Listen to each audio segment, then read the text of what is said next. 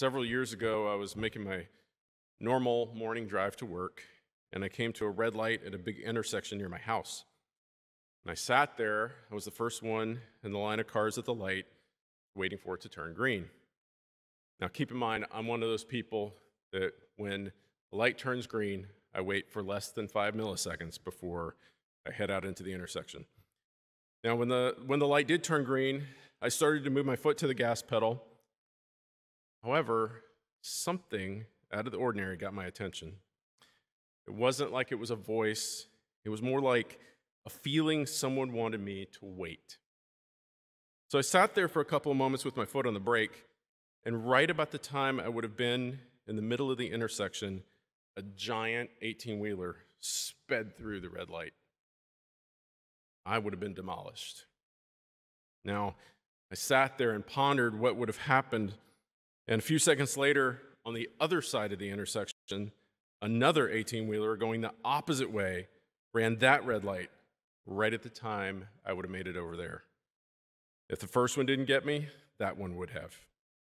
Now, I can't say for sure what made me pause, but I've always concluded that it was my guardian angel who alerted me to the problem, and that pause saved my life. I think you'll agree with me that it was a miracle, and I should be thankful for it. So let's ponder today's readings as we consider, first, do we have miracles in our lives? Second, how do we ask for miracles? And third, what's my role in providing miracles? So first, do we have miracles in our lives? And the answer is obviously yes, we do have miracles. My incident in the car was one, and I'm sure many of you have your own stories about things you can't explain except to say that God intervened somehow. However, even before our fantastic stories, we need to acknowledge simply the miracle of our existence. Our creation came out of nothing. Consider all of history up until the moment before your conception. You didn't exist. Even if you say, well, the conception of a baby is just biology, you have to recognize the minuscule possibility of one cell finding another.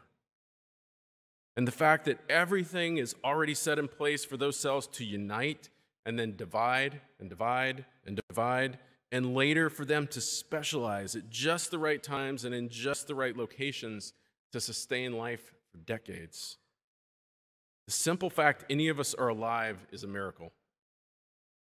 In fact, is that how you see every other human being? As a miracle that God made happen? Now, in the Catholic Church, like we just said, around the country today is Respect Life Sunday, kicking off a month of Respect Life activities. And that's why the Knights of Columbus have brought roses up here to remind us of that. It's wonderful that we continue to remind people that life is sacred. However, it also speaks volumes that we don't all just wake up every day and recognize all of the trouble God went to just so that each one of us exists. Now, today is also a special day when we annually remember that God did more than that. October 2nd is the day we celebrate the Feast of Guardian Angels. Not only did God create you, He created another being with the single purpose of taking care of you and me. As we celebrate Respect Life Sunday, let's remember God respects your life. He respects the life of your family. He respects the life of a fetus in the womb. He also respects the life of criminals.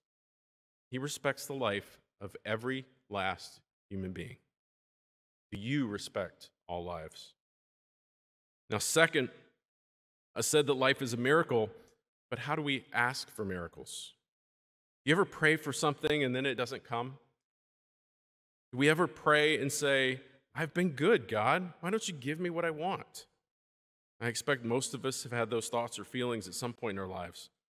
Now, first of all, we need to make sure we remember that God is not a giant vending machine where He passes out miracles, how we insert a prayer, press a button, and get what we want. In fact, God is the one who's in charge. He knows much better than we do. Today's gospel reminds us, does the master give thanks for the servant doing his job? The Greek word used for thanks is charis, which also means gift. Stated differently, does the master give the servant a prize for doing his duty? For us, we should never feel entitled to God giving us a prize for our good works. In fact, we should recognize the first point. God has given us the miracle of our lives. He has granted us existence that'll go on forever. How could we ever repay that? When we pray, do we do so with entitlement and impatience? Or, like the first reading encourages, do we remember that the answer of God will come? It will not disappoint. If it delays, wait for it. God has something great planned. And what better example of that is there than the uncountable and heartfelt prayers that people have offered for an end to abortion since the early 1970s? Those prayers came for 50 years, mostly for legislation to overturn Roe versus Wade. And then seemingly out of nowhere this summer, God had another plan. God always has a better plan. So third, life is a miracle. God grants other miracles if we're patient. And we might ask, what's my role in providing miracles? Now, I want to start this question with an important statement.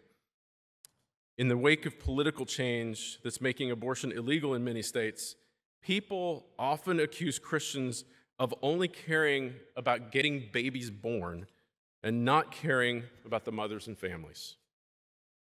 So let's be perfectly clear.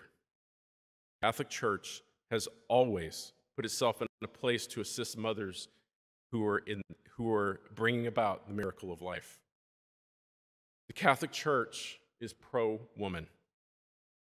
If we as Catholics believe that life is a miracle, we must offer our support to those who offer their bodies as the dwelling place for each miracle of life. Now, let's also be perfectly clear about another point. I've said before that we need to always remember the victims of abortion. Those victims absolutely include the mothers who have had abortions. And if that's you, you should never, ever feel like we as a church are condemning you. If anyone ever condemns you, send them to me, and I'll be happy to explain. Because what we do offer is a different kind of miracle, the miracle of forgiveness. God is calling you to that wonderful gift. If you've had an abortion or helped with one, the Catholic Church, me included, is begging you to seek forgiveness in the sacrament of penance. Go to confession and begin your healing because we want you back. We want you to be rid of that pain that you experience. Now, for everyone, what miracles can you offer others? First, let's be bold in what we're doing regarding life. St. Paul wrote in today's second reading, God did not give us a spirit of cowardice, but rather of power and love and self-control. Now, this means we're not the ones to light fires and start fights. We're the ones who act so boldly out of love that we change the world. We need to vote in the coming election that's going to decide so many important life issues. We need to spend our time helping those in need. Next week, you'll hear more about Walking with Moms in Need, a new initiative our parish will kick off to support mothers.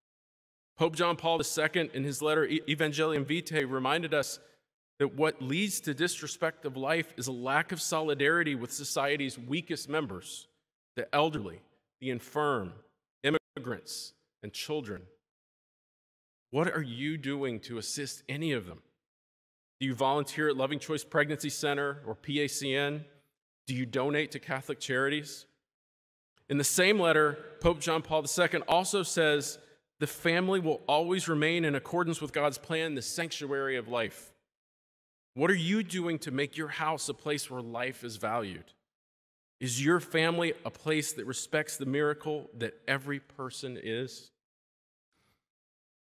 Like that pause at the traffic light that saved my life, we need to save lives. And the only way to do that is a miracle.